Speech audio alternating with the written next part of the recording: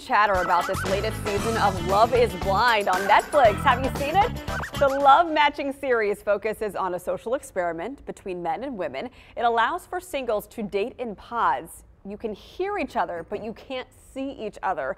Organizers say this process allows the couples to form emotional bonds rather than connections based solely on physical appearances. This season is based out of Charlotte, bringing potential lovers from our state. One in particular is Charlotte Middle School principal Kenneth Gorham. Not only is he a Charlotte native, he graduated from A&T here in Greensboro. Gorham was in the spotlight before making the show. He is one of the youngest principals in his district. You can see Gorham and the other contestants now in that show on Netflix. All right, tell us about the show, Lauren. Okay, I'm a Lauren huge Love is Blind fan. I actually started watching season 6 last night. And it's just a great show, especially if you love reality dating shows and elimination shows. But what makes this so different from the other dating shows is you fall in love without actually seeing the person. So you're supposed to fall in love based on who they are internally, not knowing their ethnic background, not knowing what they look like. So it's a really cool experiment. Do they do any follow-ups? Because I would really be curious to see if they stayed together. They do, and there are several couples who have stayed together, and there's some who have split.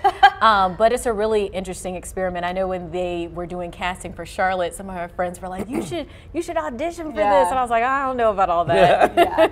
Yeah, it's interesting because once you get engaged, you can see each other. That's when you do get to meet. Oh, you have to get engaged? Yes, oh, and then you have to get married on the show. You have to agree to get married on the show, but then at the wedding ceremony, you decide if you want to be with this person or not, and it's a binding agreement if you decide to go forward with it, and then you honeymoon, and then you see a lot of the couples just absolutely fall apart. Yes. But I love the idea that you're falling in love with a person's heart. However, I do think physical attraction is something important in a relationship. It is. It is. What we often see is once they get out of the pods and they have an event where they can see everyone who was in the pods. Say if you had more than one connection, you see your other connection, you're like, that person is my type. Then you start to see them flirting with the other people. So that's when the drama, the entertainment comes in. So I like it. Year after year, even though some people think that it's gotten to the point that people are auditioning so they can get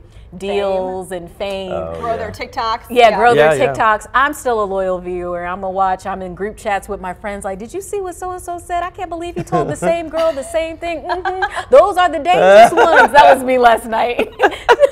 I've only seen one episode. My wife and I wanted to watch it. I thought it was really interesting, but I don't know if that would hold me for like a season. It's good, and I found out a couple seasons ago that my mom was actually watching. I didn't know, and she was like, I don't like that so-and-so character. I'm like, you're watching it too. So we'll text each other about the show as well. The thing with these shows, including The Bachelor, Bachelorette, I've heard that they film a lot of it overnight. You are so sleep deprived, which brings out all the emotion. All the drama. Yes.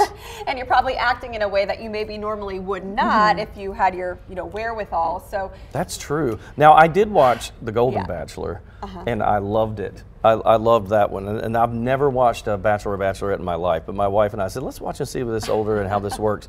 I just felt like they were more honest, but there was also a little bit of like desperate, feeling because they're older. They were in their 60s, 70s. I think he was in his mid 70s, and it was interesting. I just love reality television. It's a good escape. We report on crime and destruction all day. Sometimes I just needed an escape and just pour myself into shows like this. All right. So